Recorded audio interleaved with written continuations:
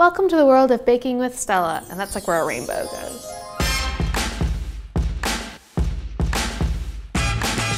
Today we're going to be making my favorite pie dough. It involves equal parts flour and butter put into a bowl and smushed together with your hands. That's it. You don't need any fancy ingredients. You don't need a special technique. You cannot make a dough like this in a food processor because the food processor blades are going to cut up the butter into small, tiny pieces that are going to be nothing like these big flaky chunks that are gonna make this pie crust so flaky and delicious. So this pie dough is really great for any type of intricate lattice design because we're intentionally cultivating gluten so that the pie is strong and sturdy.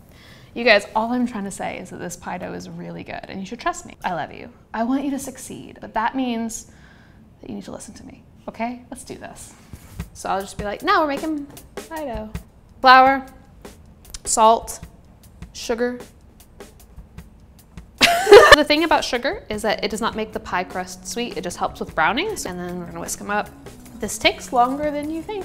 For this recipe, I'm gonna use American style butter. This pie dough is nearly 50% butter. We don't need any extra fat. So if you use a European style, it's just adding way too much fat. And also European style butters tend to be a little bit softer, which makes the dough squishy.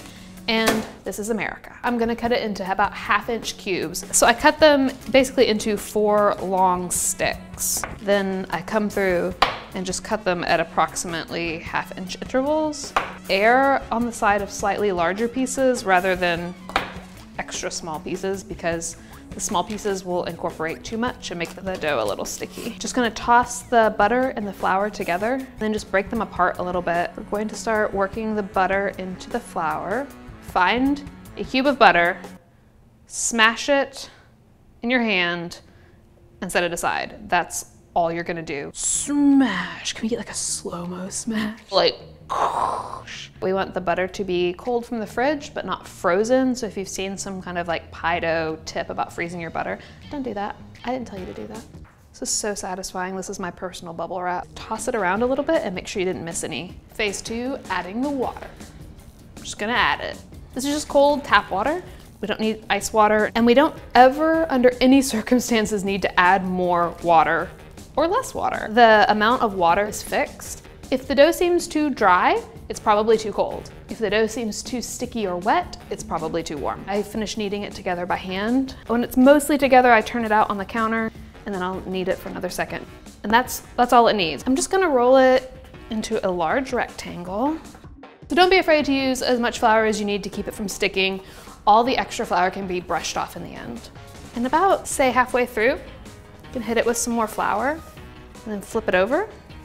And see there, you can see where it's starting to stick. And just throw some more flour down on top of it. So at this point, I'm gonna do some folding to the dough, and that's gonna create some layers that will help make a super flaky pie crust. And if you see any places that are really rough and uneven, you can kind of like cheat the dough over to even it up a little bit. And from there, I'm gonna fold it in half. This is enough to make 2 single crusted pies or 1 double crusted pie. So I'm just gonna cut it in half and start rolling for that.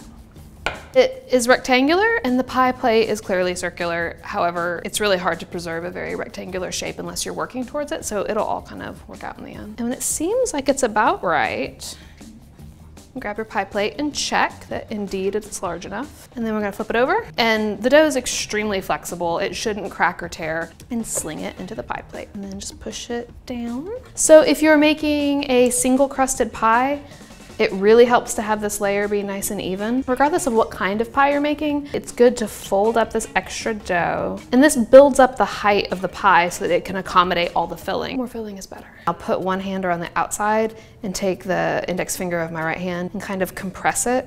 And this just helps establish a good shape. And that's great. So I'm going to throw it in the refrigerator. Shaping the dough, it has to be refrigerated for 2 hours in order to firm up the butter that's softened and relax the gluten that we've developed. If you make the dough in advance, pop it in the fridge, and then come to roll it out, you're still gonna have to let it relax for 2 hours. So I like to just shape it right away. Into the fridge we go.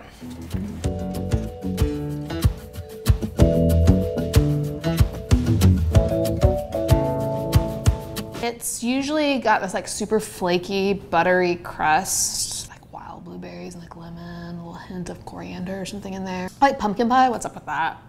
Chocolate cream pie, I mean, Flaky, buttery crust, whatever, chocolate custard inside, toasted meringue on top. Like, who wants that? Do you know what the best way to ensure you get the entire pie? Cough directly over it.